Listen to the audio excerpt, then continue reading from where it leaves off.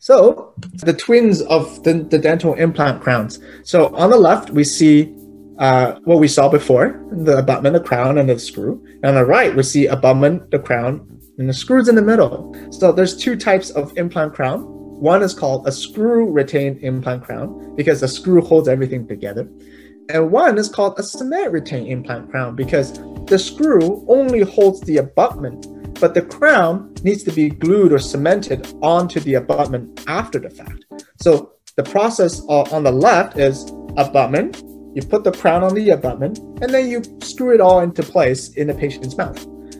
And on the right, you have the abutment. You screw the abutment into the patient's mouth first, and then you put the crown, and you put glue in the crown, and you cement it on top of the abutment that's already in the patient's mouth. So let's talk about a little bit of the differences. So obviously, if you have the screw on that goes through the crown into the abutment in the patient's mouth, there's going to be a little hole on the top. You need to close that hole. You can't just leave the patient like that. You can't have a hole in the patient's tooth.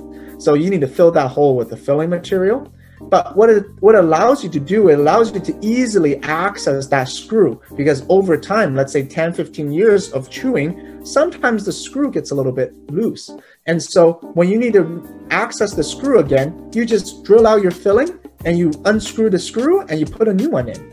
Or if the crown is chipped or if something happens to the crown, it's easier to replace. And when you put the crown onto the abutment, the glue that holds them together, you do it outside of the patient's mouth. So you can easily clean it up, and there's no glue or cement that's left over, which can cause an inflammation. Now, on the other side, if you put the abutment into the implant first, and then you put the crown on top, there's no hole on the top. It looks nicer, right? So there's no hole that you have to plug up. But it's harder to remove if you have to do anything on the bottom. So you actually have to cut the crown off or remove it because it's glued on. You have to cut it off in order to get to the screw, and you have to make the patient a brand new crown. So that's a little bit of a hassle. But if an implant is placed in an awkward position, the only way to re-angle the implant and put a tooth on top is through the abutment. So if the implant is in a funny angle and you can't put a tooth on top, the only way you can restore it is by using a special abutment that changes the angle, and then you glue a tooth on top. But the risk here is that you're gluing the crown into the patient's mouth inside their mouth, so the glue can get everywhere.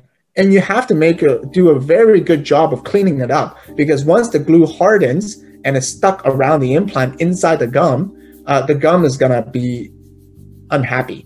And the gum is going to be angry, and you're going to have inflammation around the implant, which can cause gum disease around the implant.